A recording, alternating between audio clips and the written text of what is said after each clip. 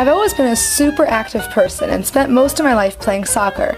I was even the captain of my college soccer team. During this time, however, my body started acting really wacky.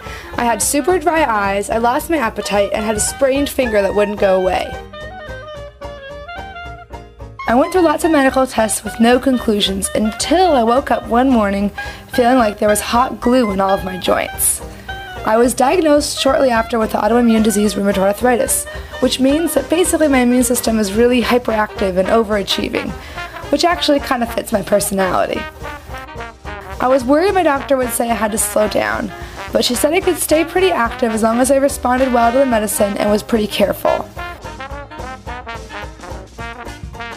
I decided to try swing dancing since it's easier on my joints and more social than soccer.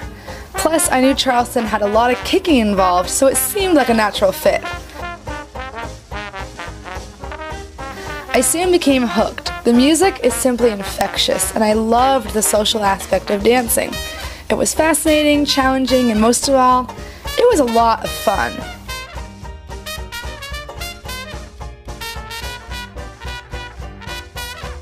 I traveled all over the US for dance workshops and jazz festivals, and even joined a dance team.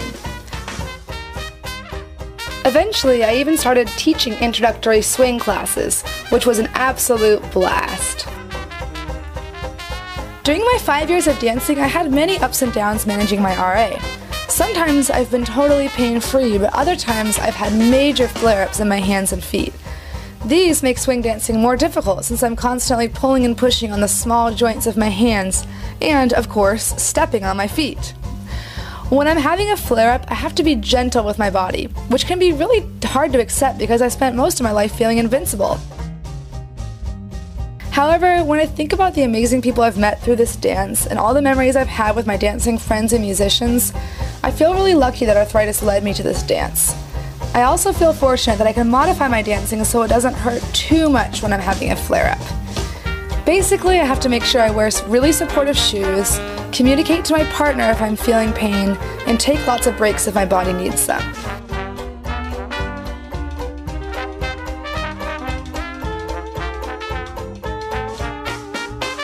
In my opinion, everyone has some challenge in his or her life, whether it's emotional, physical, work-related, or interpersonal.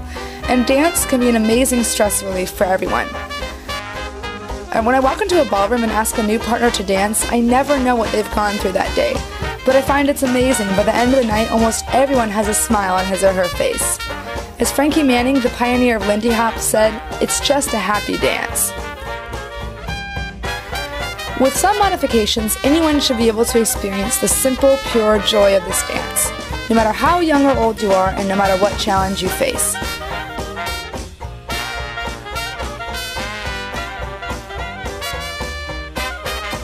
My advice to everyone is this: if you're interested, don't let anything stop you. Get out there and dance.